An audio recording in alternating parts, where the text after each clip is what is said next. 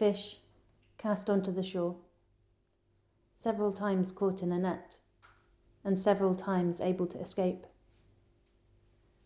I want to report a finding, put forward the content of my belly as proof of my existence before the collapse of the world. What spills out first are bodily juices. The skin resists at first, but doesn't have to be persuaded for long. Then remove a few innards, which are no good to me anyway.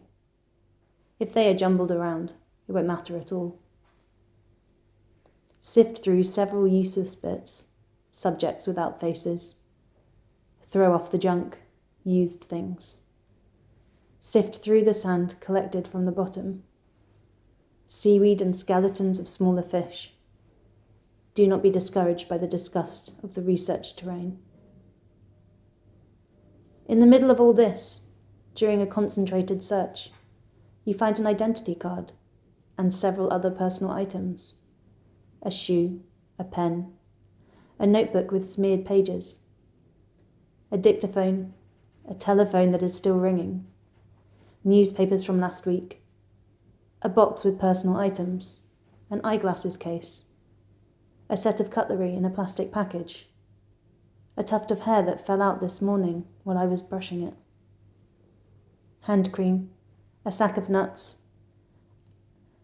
A calendar reveals my night and day shifts, wallet proof of purchases for the family, crumpled paper in the side pocket, dismissal from work in 2 months. There is confusion underwater. The sea is packing for a journey elsewhere. The move is not exactly peaceful. I told myself, I'll take a break for a while. I'll find a calm place somewhere beyond the shore. But even at the shore, there was nervousness. The waves and sea foam probably soaked it up. And so I forgot for a moment that I have fins and tried to use them like feet, flippers. And I got all the way to the shore like that, exhausted, injured, with an open belly. In my enthusiasm, I didn't even feel the pain. Just then, a dog ran past. It picked me up in its teeth, quite gently, and carried me to the edge of the beach and the brushwood. It probably would have devoured me on the spot. I could smell its hunger. But a man with a stick started to run towards him. The dog turned tail and was gone. The man took me in his hand. He didn't pay me much attention, so that offended me a little. And he hurriedly stuck me into a plastic bag. I spent the next 20 minutes there, in the company of old boots and a blanket, soaked in something. I longed for the water again. When I was finally set down, I was at the gatehouse on a bench. The man probably went to empty his bladder. And then suddenly, I felt someone's gaze on me. A man in a white coat pulls me out of the bag. He looks at me, expertly, as if an artifact. He carries me through a hallway, then by the elevator to the first floor. He opens a door and brings me among young people sitting in rows and chairs. He sets me on a table. He then draws something on a board. Its shape somewhat resembles me.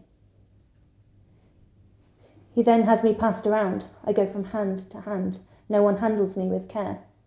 He can be sure of that. 2 teenagers use me to scare a classmate, and she is as white as a sheet. A bell rings. The teacher announces that after the break, we will look inside. Just then, a pair of hands puts me under a sweater. My new owner runs off somewhere. His whole body is trembling. I hear a female voice. The young man is kissing the girl somewhere behind a building. Ringing. They bring me back inside. Both of them are laughing. They whisper something. A man in a suit approaches, and the boy and girl run away laughing. The floor is cold. I imagine the sea as I remember it. All those noisy boats and oil spills that every fish must know how to avoid. or floating bodies. Fishermen with bait, large nets, fish farms, even my own image on cans with shredded fish meat. And so I lie here and say,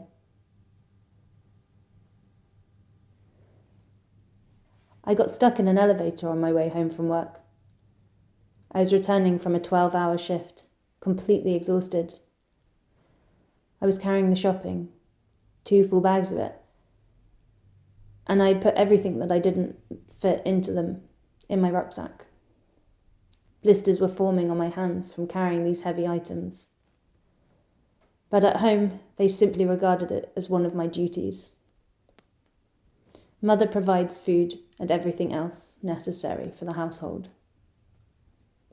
When I got home, I would have liked nothing more than to have collapsed into bed, or even onto the carpet, simply to lie for a moment with closed eyes in the quiet.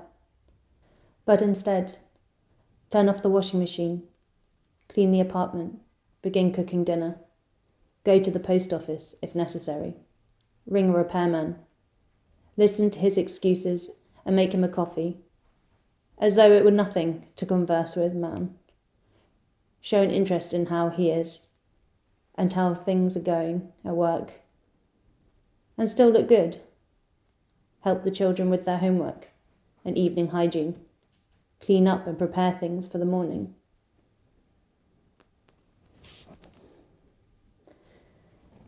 And the next day, get up at 5:30 a.m. and go to work, where the boss is worrying about whether everything will be done, and hopes that I can work overtime, that this job can't wait, and that it is enshrined in my contract, and that there is a queue of people who would be more than happy to take over immediately. But right now, I'm in an elevator that's stuck. It's surprisingly quiet here. I press the buttons, but there's no response. I put my bags on the floor and sit down between them. I think about all the things I still have to do, and in what order, and what a rush I'm in. But in a moment, the anxiety will pass. The elevator situation remains unchanged. And suddenly I have the feeling that there is nowhere to rush, when even the elevator is motionless. The fact that I am here is not my fault. It's the fault of this machine, which is against me and my duties. Or perhaps on my side? Is the elevator the only one that understands me? Was it the elevator that wanted to grant me at least a moment's repose? I lie down, a bag under my head, covered with a newspaper and a sweater from my office, and fall asleep happily.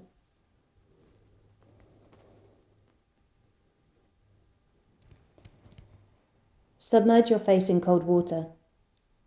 Remain as long as your body allows. As soon as you are underwater, open your eyes.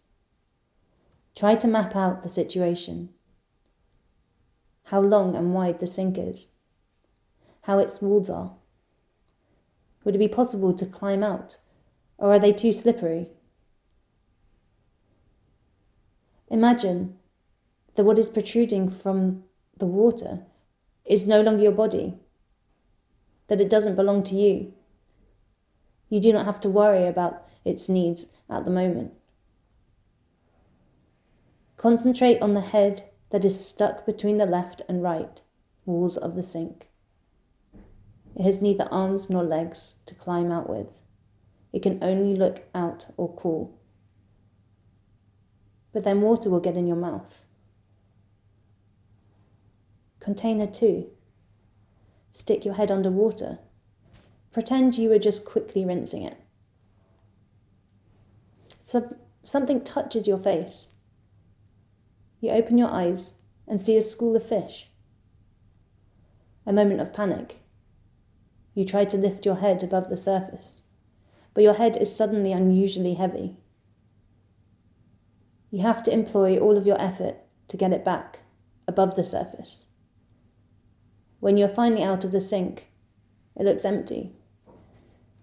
It's scraped up inside, along the sides. Someone probably dropped something heavy in there. You're compelled to verify that you didn't just imagine it, and to dive back in, interested in what kind of fish those were and how many are there, but you're afraid that the water will not let you out again. You wait a moment. It's good to consider things a bit. Container 3, basin. There is a herbal bath in a basin, something that your doctor prescribed for you for relaxation, for your nerves, to sleep well. You don't know if it is only the power of suggestion, but you actually have the feeling that the bath washes all worries and fear from you. You feel sleepy, but you know that water is not the safest terrain for such a state. Exercise 4. No container. You are standing in front of a shop selling fish. There is a large aquarium in the display. Whereas the fish inside the shop are intended for quick consumption or freezing, these have received the opportunity to create an advertisement for other fish bodies. You wonder at this strange kind of luck. Besides several artificial stones, the aquarium is empty. There is nothing to hide behind or in. You feel as if they are watching you and that they want something from you. You miss your tram. You feel your fate is to stay there and find a way to help both them and those inside. But then you remember that there are deadlines tomorrow and you've got to go home.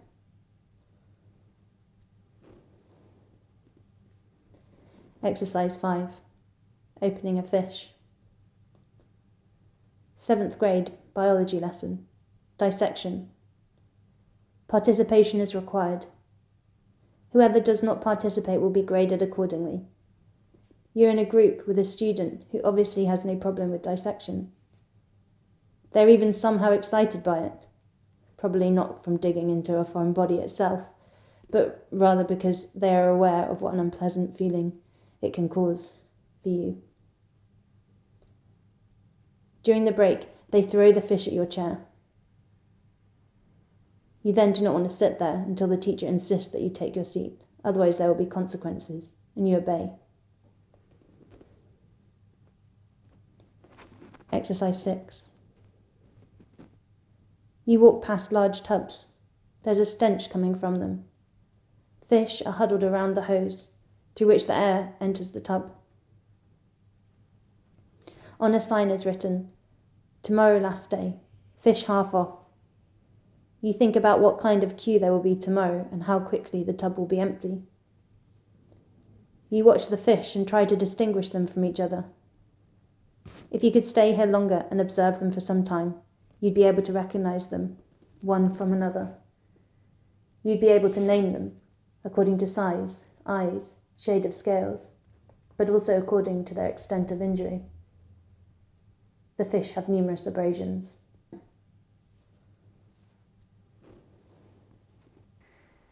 Exercise 7.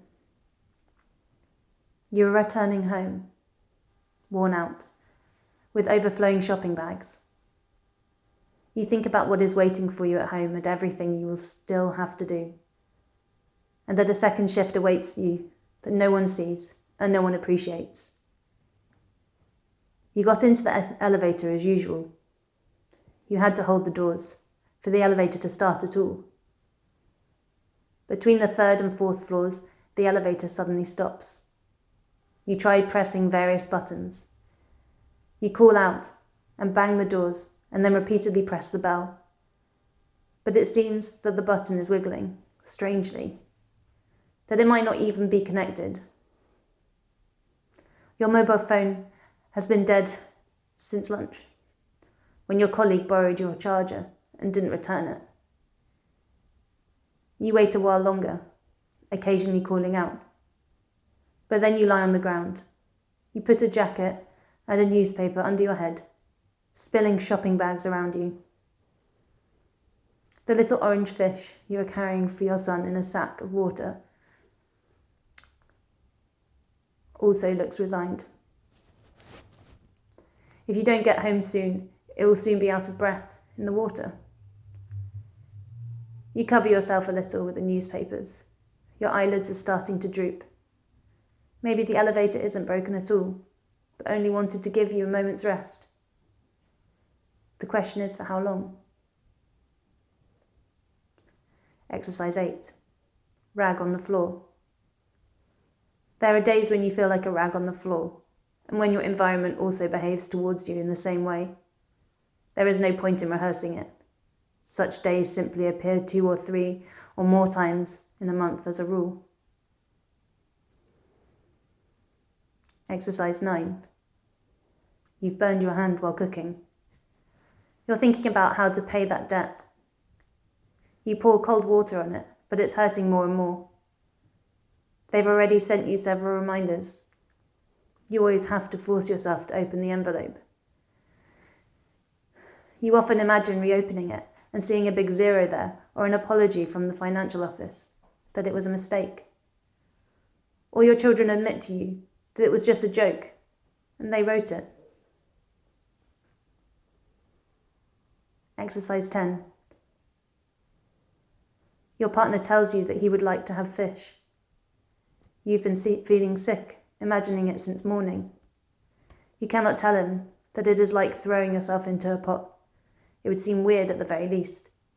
You are standing in front of the huge tank of fish in the shop and you say,